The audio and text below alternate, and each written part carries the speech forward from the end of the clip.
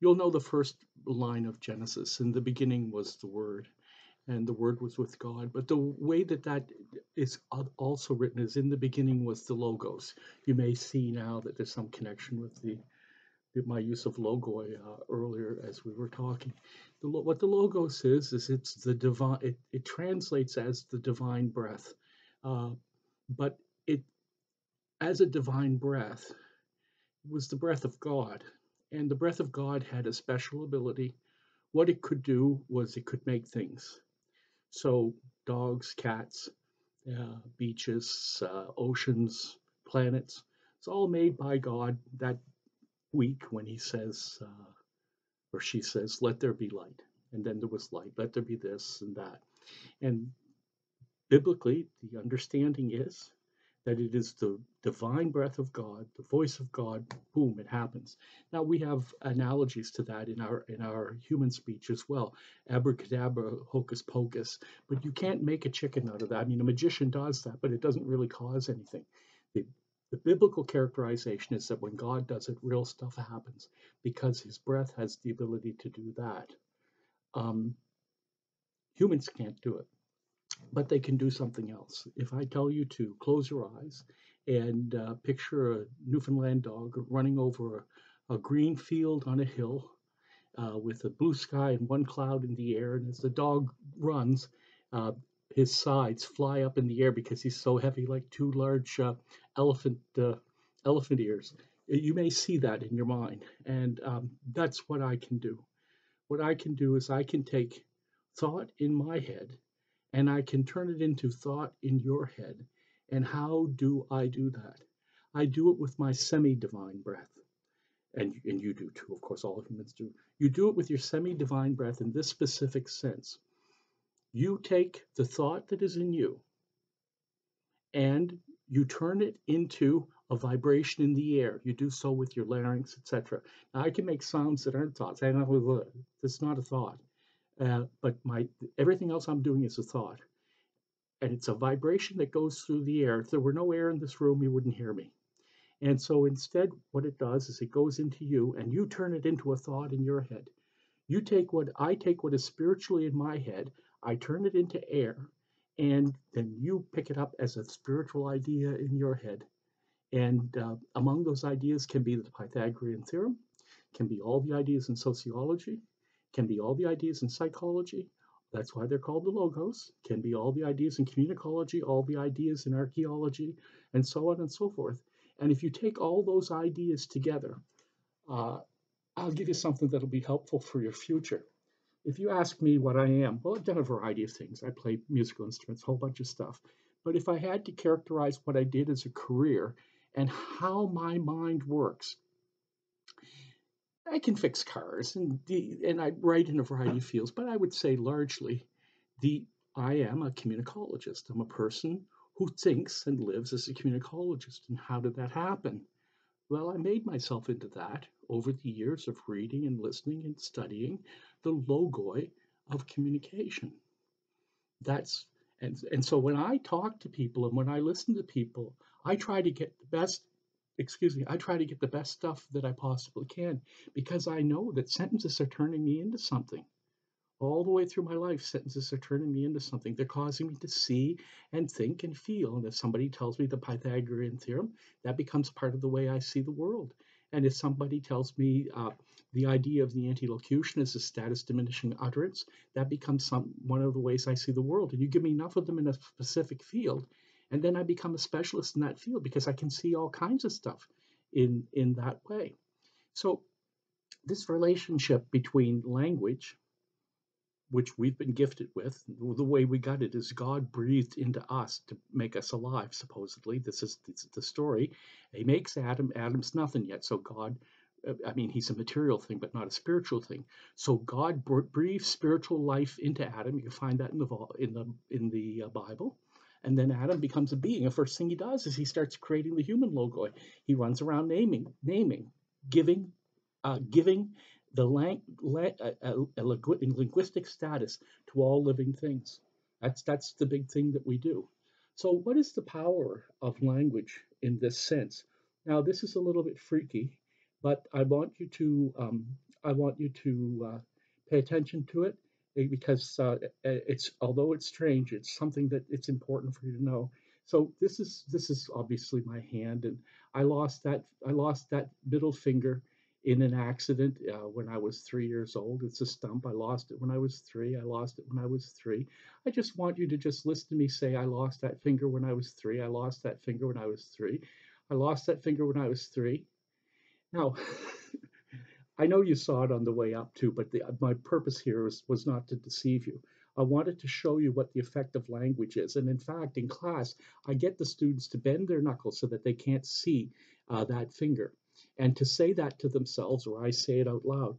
And several interesting things happen. One of them is that there are a number of students who won't do it.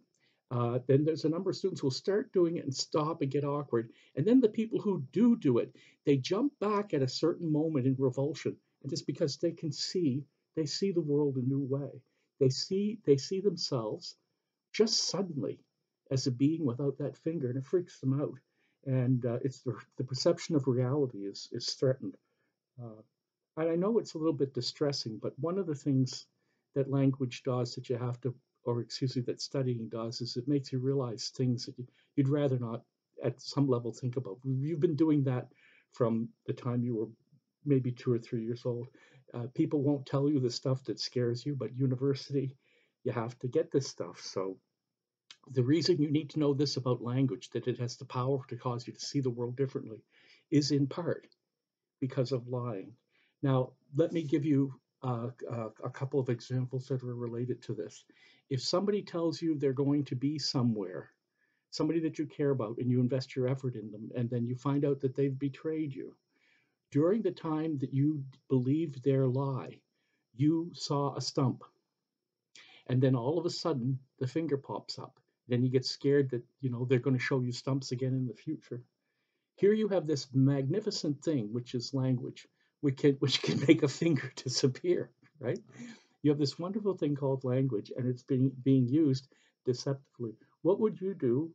What makes language particularly special is because there are two things that the Greeks felt made human beings special.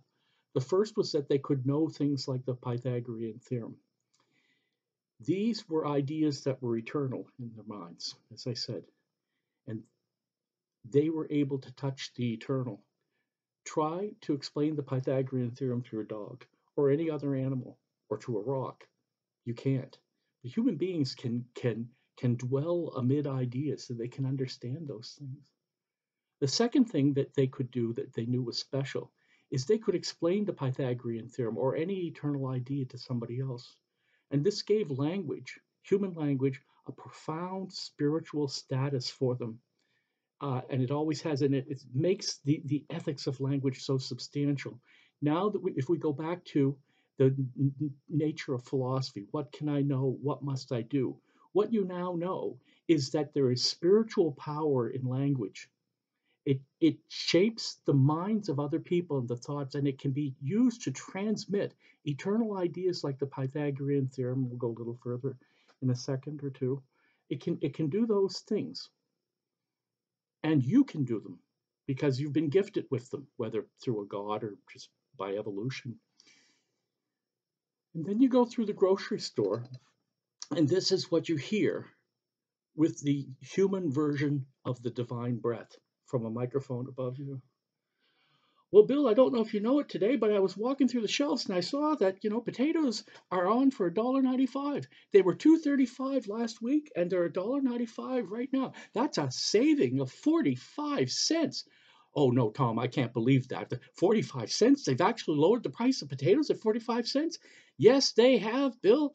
At the Real Atlantic, whatever, the IGA, potatoes are now $1.95. And I think what's sad is when you watch 50 or 60 people running towards the potatoes. The world is no longer the place where the man makes the decision for truth or love. The noise makes man over.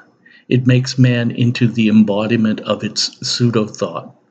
So instead of thinking about things like truth and love, instead of hearing things that speak of truth and love and other stuff as well, you hear about getting 40 cents off on a potato as if that's the most important thing in the world, or wearing a new pair of shoes that have been designed with a special heel that says potatoes are 20 cents off every time it lands on the floor.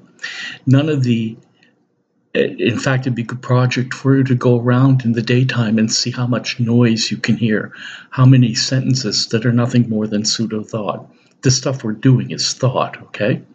None of the elemental phenomena of life, such as truth, loyalty, love, faith, can exist in this world of noise. The pseudo thoughts become more important than the genuine thoughts. We'll go into that later on. But you can really see it in our tendency to prefer people of fashion to people of goodness. For these elemental phenomena must arise from the fertile soil of human silence. And what this means is basically there has to be a context in which people are listening to ideas like this. You're being silent right now. And as a result of your silence, you're participating with ideas. And if you go away and you think about them in silence without other people interfering with them, they'll become part of you. And you'll notice this noise in others and so forth. I know people have already seen this video or already reporting that kind of experience. And the ground of this silence has been salted by so much noise that no truth or beauty flowers from it. Thus, people stare at each other dim-wittedly when challenged to say that anything that is more penetrating than a cliche. Hey, what's up? How you doing? Not too much going on. Know what I'm saying? You got a game going on, and all of these expressions that I don't even know what they are anymore because I'm so out of touch. But anyway, I think that's the point. Is clear there. But the point is that why is that an ethical issue? Well, remember the two characteristics of philosophy. What can I know? What must I do? For the Greeks, what you can know is about yourself is that you carry eternal thought. And since other beings don't carry eternal thought, in order for you to access eternal thought, part of you must be part of eternal thought. This is why they believed they were immortal. Well, not immortal, I should say, but this is why they believed there was immortal spirit, because they were able to contact it. They were in touch with the eternal. They were in touch with the Pythagorean theorem. So other beings which do not have this could not be in touch that way. And that what this convinced them of was that they had that they had some spiritual responsibility. So that then they would. What you must ask yourself is, if you have these two things, the capacity for eternal ideas and the capacity to share and put eternal ideas in other people, do you want a job telling people that potatoes are 40 cents off?